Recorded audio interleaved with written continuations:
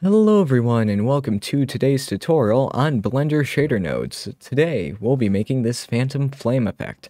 So let's get started. First, let's clear the scene and make a new plane right here. Let's scale on the y-axis by 2 just so that we get more horizontal flames. And let's open up a new shader tab and input the UV map. Here we are. As we can see, there's a UV map working as intended. There we go.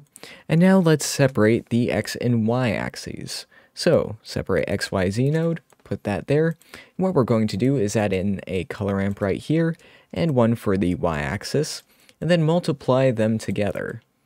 Here we are. And as we can see, we now have the gradient that we can customize. So on the Y axis, let's make it so that both ends are fading to black. Let's set this to ease. And let's add in another node just to make it so that the middle part has a lot more to it. That seems pretty good. And next what we are going to do is change the x-axis so that it falls off.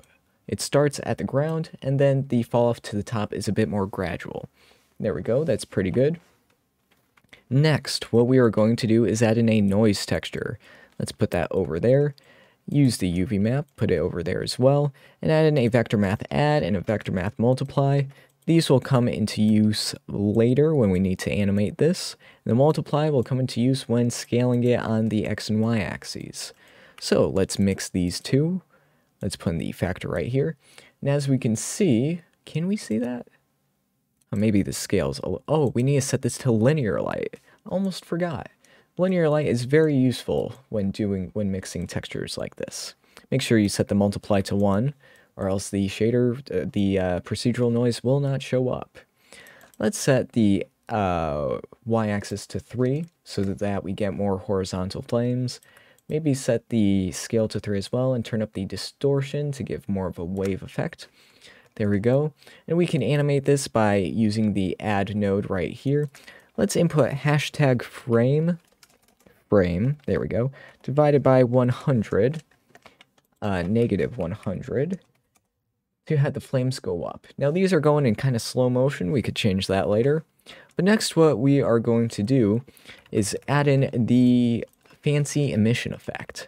So let's add in an emission shader, there we go, and a transparent shader right here. Let's combine these two, have the emission on the bottom, there we go. And now, if we hook this up into here, we can see that things are a little bit broken. That's because we are using eevee, and we need to set this to alpha blend and the shadow mode to none. As we can see, this is now blending in different environments, so this part's transparent, this part's opaque. So next, what we can do is add in the fancy emission fall-off effect, because we want the sharp gradient that we saw with the previous shaders. So the way we do this is a fancy little group of math nodes, starting with a minimum. We want the minimum to be 0.999, you'll see why in a second. And after that, we want a logarithm. Place this in the second input, there we go. Switch this to logarithm and have the logarithm be 0.999 as well. And as we can see, we're getting a fancy fall-off effect. Now, if you do not use the minimum right there, things break because when this gets to 1, it reverts back to 0 for some reason. I think that's just how the math nodes work. But having a minimum right there set to 0.999 fixes all that. So after that, we're going to add in another color ramp to make it so that the middle is bright and the ends are dark. As we could see here, it's already working pretty well. We could set this to ease just to make the middle a bit brighter. Actually, let's keep it to linear so that we have a sharper gradient. Okay, next what we can do is turn up the emission strength a bit more. There we go. Ooh, that's a bit too much. As we can see, the fall-off is starting to break again. So to fix that, we need one more part to this little node group right here, which is a multiply node. And what we do is we multiply the color ramp right here into the multiply. As we can see, it fixes most of that if we plug that into our emission shader. There we go. The fall-off is looking much better. So let's use a frame just to keep all this node group in one nice and organized place. There we go. Make sure to keep the nodes organized. It'll help you in the future quite a bit. There we go. Let's put that right there. Next, what we are going to do is change the colors of this effect to make it purple and all those cool colors. So let's add in a color ramp. Let's use the color output just so that we don't get the same input as the fraction, or factor, not fraction, my bad. So let's put this into the color and set this one to purple. There we go. And the other one to blue. There we go. Oh, we're already getting very nice colors right here. Okay, so next, let's turn up the emission a bit more so that we get more glowing. Very nice. And if you want to change the falloff to make it even sharper, just add another 9 on the end of this. That might be a bit much. Let's set this to 0.95. There we go. And we could set this to ease. Oh, there we go. That's working quite nice.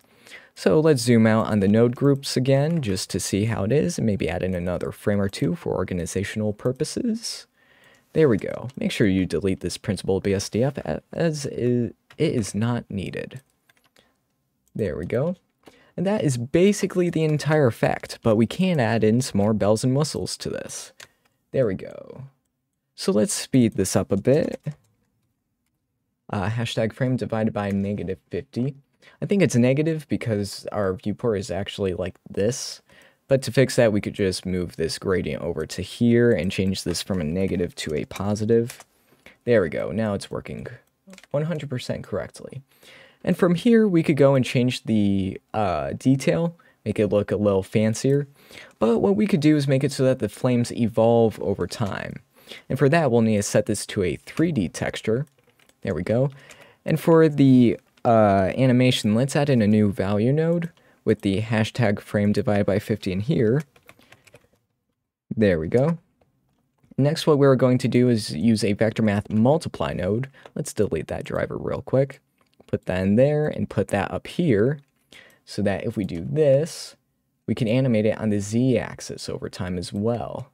And if we turn this up to something like 0.5, there we go. We're really starting to see the flames dissipate and stuff. So let's add in another frame to organize the nodes and put that right there. And that is basically the entire effect. But we can go a little bit further with this. So let's go and add in a subdivision surface node. Let's press Shift E to crease the edges and add in one edge in the middle so that we could bend this, as we can see here. Let's set this to 3.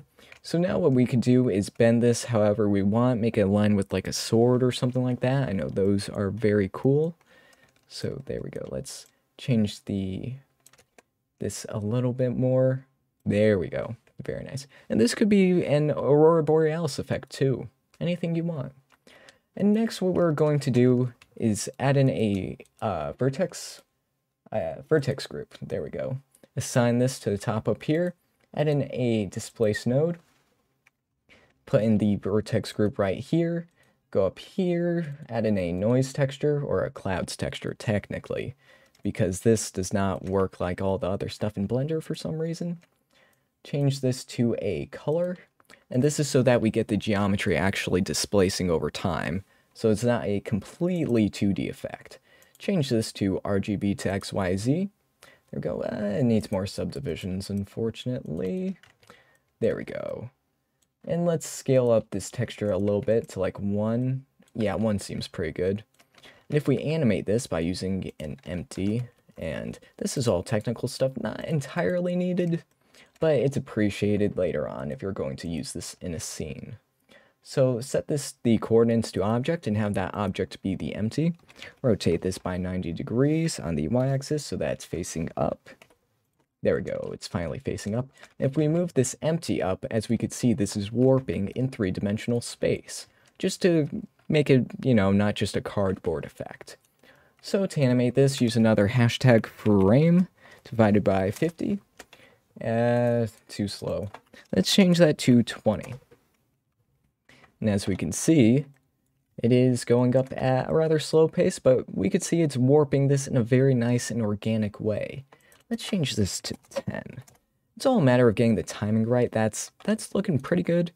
We could change the speed of the flames rising. There we go. That's looking more like flames. And yeah, that is basically the entire effect. If you want to support the channel, check out my Twitter page, my Gumroad page. Make sure to subscribe to the YouTube channel, and I will see you in the next tutorial.